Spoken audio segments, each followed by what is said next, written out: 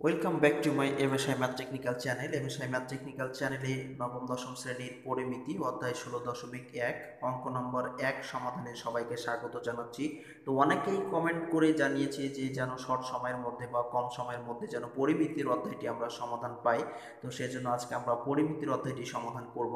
তো এখানে 1 নম্বর অঙ্কটি সমাধান করব আমরা। তো তার আগে আমি একটি কথা বলবো যে যদি কেউ পরিমিতি ভালোভাবে করতে চায় তাহলে তাকে ত্রিকোণমিতি সম্পর্কে অনেক ভালোভাবে জানতে হবে। অর্থাৎ ত্রিকোণমিতি যদি না জানা থাকে তাহলে পরিমিতি সে কিছুই বুঝতে পারবে না। তো সেজন্য ত্রিকোণমিতির অঙ্কগুলো খুব ভালোভাবে করে নিতে হবে।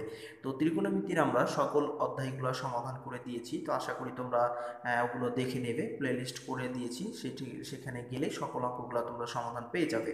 তো আজকে আমরা 1 নম্বর অঙ্ক যেটি আছে এখানে, একটি সমকোণী ত্রিভুজের অতিভুজ 25 মিটার, এর একটি বাহু অপরটির 3/4 অংশ হলে বাহু দুইটির দৈর্ঘ্য নির্ণয় করো।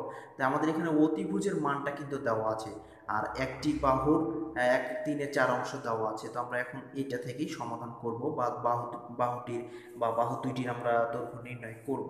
আশা করি তোমরা দেখো। তো আমরা সেজন্য কি করেছি, মনে করি এবিসি একটি সমকোণী ত্রিভুজ যার অতিভুজ এসি সমান 25 মিটার। তো আমরা এখানে ত্রিভুজ একটা অঙ্কন করেছি সুবিধাতে, যেন তোমরা সহজে বুঝতে পারো। তো সমকোণী ত্রিভুজটা এ বি সি আমরা নিয়েছি, এর সমকোণের বিপরীত বাহু আমরা জানি অতিভুজ, আমরা ত্রিকোণমিতি থেকে শিখেছি। তো এখানে তাহলে অতিভুজ এসি সমান 25 মিটার, এটা আমরা লিখে ফেলেছি। আর যেহেতু একটি বাহু অপর বাহুটির 3/4 অংশ, তাই আমরা একটি বাহু এখানে বিসি সমান এ ধরে নিয়েছি। তো একটা বাহু আমরা বিসি সমান এ ধরে নিয়েছি, তাহলে এর কি হবে, 3/4 অংশ সাথে এটা গুণ হবে। যেহেতু 3/4 অংশ একটি বাহু অপরটির 3/4 অংশ, তাই আমরা এখন এটা খুব সাজিয়ে লিখবো প্রশ্ন মতে। তাহলে আমরা লিখবো এখন এটা। তো এই জন্য আমরা এখানে বিসি সমান এ ধরে নিয়েছি, একটা বাহু বিসি সমান এ ধরে নিয়েছি প্রশ্ন মতে। তাহলে প্রশ্ন কি ছিল আমাদের? প্রশ্ন ছিল যে একটি বাহু অপরটির 3/4 অংশ। আমরা যেহেতু একটি বাহু বিসি সমান এ ধরে নিয়েছি, তাহলে প্রশ্ন মতে এ বি সমান তাহলে কি হবে, এই এ বি সমান তাহলে হবে 3/4 এ মিটার। অর্থাৎ যেহেতু এর 3/4 অংশ গুণ, তাহলে আমরা এটা প্রশ্ন মতে আমরা তাহলে এ বি সমান এটা লিখতে পারি। এখন আমরা তাহলে এখানে কি পেলাম, যে এ বি সমান পেলাম, যদি আমরা এটা গুণ করে দিই তাহলে 3a/4 মিটার। তো এখন তোমরা দেখো আমাদের অতিভুজের মান আমাদের 25 মিটার দেওয়া আছে, আর এ বির মান পেয়ে গেলাম আমরা কত, 3/4 মিটার। আমরা জানি যে যদি কোনো ত্রিভুজের বা সমকোণী ত্রিভুজের দুইটি বাহুর দৈর্ঘ্য দেওয়া থাকে আর অপরটি নির্ণয় করতে হয়, তখন আমরা সরাসরি পিথাগোরাসের সূত্রটি প্রয়োগ করি। তো সেজন্যই আমরা এখানে খুব সহজে লিখেছি এবিসি সমকোণী ত্রিভুজ হতে পিথাগোরাসের সূত্র অনুযায়ী পাই। তো পিথাগোরাসের সূত্রটি যদি আমরা এখন প্রয়োগ করি তাহলে আমরা খুব সহজে নির্ণয় করতে পারবো। আর আমরা পিথাগোরাসের সূত্রটি জানি, অতিভুজ স্কোয়ার সমান ভূমি স্কোয়ার প্লাস লম্ব স্কোয়ার। আমরা এটা সরাসরি লিখে দিলেই আমরা বের করে নিতে পারবো। তো এখানে আমরা সরাসরি লিখেছি ওটা, যে অতিভুজ হচ্ছে এখানে আমাদের চিত্রে দেওয়া ছিল এসি স্কোয়ার, আর ভূমি হচ্ছে আমাদের এখানে বিসি, আর লম্ব হচ্ছে এবি। আমরা সরাসরি সূত্রটা অতিভুজ আর ভূমি লম্ব না লিখে আমরা সরাসরি সংখ্যা দিয়ে প্রকাশ করে দিয়েছি, তোমরা চিত্র থেকে এটা মিলিয়ে নেবে। তো এখানে অতিভুজ এসি স্কোয়ার সমান ভূমি স্কোয়ার প্লাস লম্ব স্কোয়ার তো আমরা দিয়েছি। আমরা এখানে এসি সমান আমাদের দেওয়া ছিল 25 মিটার, আমরা এখানে 25 মিটার, এসি সমান 25 মিটার, আর বিসি সমান আমরা ধরেছিলাম এ। তোমরা দেখবে মিলিয়ে নেবে। তো বিসি সমান এ, তো এ স্কোয়ার, আর এ বি সমান আমরা পেয়েছিলাম কত, প্রশ্ন মতে পেয়েছিলাম আমরা 3a/4, এর উপর স্কোয়ার। তো আমরা এটা সরাসরি লিখে ফেলেছি, তোমরা এটা খুব সুন্দর করে মনোযোগ সহকারে দেখলে বুঝে নেবে। তো 25-এর উপরে স্কোয়ার হলে 625 হয়, আর এই স্কোয়ার তো আছে, আর এখানে দুটার উপর স্কোয়ার আছে, 3 এর উপর স্কোয়ার আছে, আবার 4 এর উপর স্কোয়ার আছে। 3 × 3 = 9 এ স্কোয়ার বাই 4 × 4 = 16, এটা লিখে দিলাম। এরপর আমরা কি করলাম, আমরা এই দুইটার থেকে আমরা লসাগু নিয়ে নিলাম, এই পাশে যা ছিল ঠিক তাই আছে। তো লসাগু 16 হবে।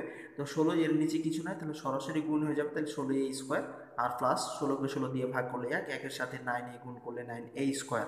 তো এখন আমরা এই লসাগু করে নিচে, উপরেরটা এখন আমরা যোগ করে নেব।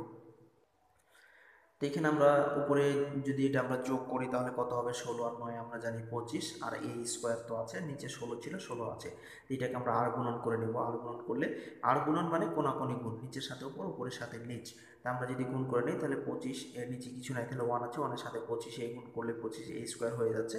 আর 625 সাথে 16 গুণ, তাহলে এটা হয়ে যাবে কত, 10,000। তো এটা আমরা গুণ করে তোমরা দেখবে মিলে যাবে। তো এখানে আমরা কি করবো, এখানে এই স্কোয়ারকে রেখে দিয়েছি, 25কে এই পাশে পার করে দিয়েছি। তো 25 এই পাশে পার হলে কি হবে, গুণ অবস্থায় আছে, তাহলে এই পাশে ভাগ হয়ে যাবে। তাহলে 10,000কে 25 দিয়ে ভাগ করলে আমরা পাই কত, 400।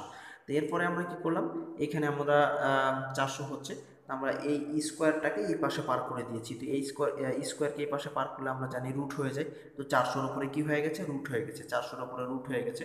তো 400-র উপরে রুট হলে কত জানি? 400-র উপরে রুট হলে তোমরা ক্যালকুলেটর দিয়ে হিসাব করে দেখবে 20 হবে। তো এ বাহুর দৈর্ঘ্যটা ছিল আমাদের কত? 20 মিটার।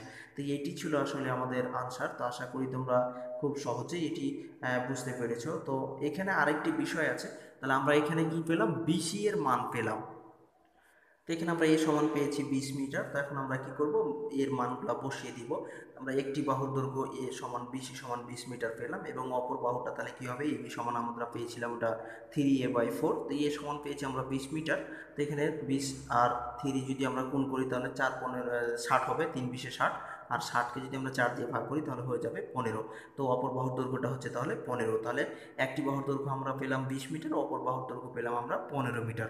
তো এই ছিল আনসার। তো আশা করি তোমরা খুব সহজে এটি মনোযোগ সহকারে দেখেছো এবং দেখি সহজেই বুঝতে পেরেছো। তো ধন্যবাদ এতক্ষণ কষ্ট করে ভিডিওটি দেখার জন্য।